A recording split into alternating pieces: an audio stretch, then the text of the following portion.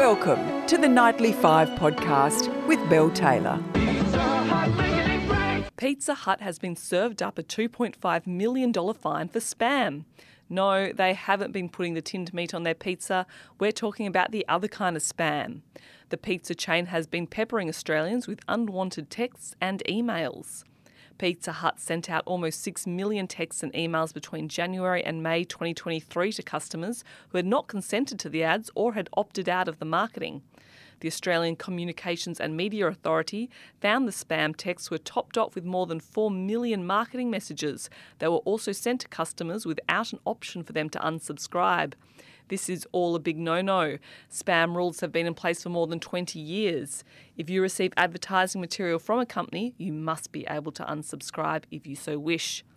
Pizza Hut has agreed to a 3-year court-enforced action, with the company agreeing to appoint an independent consultant to review its compliance with spam rules.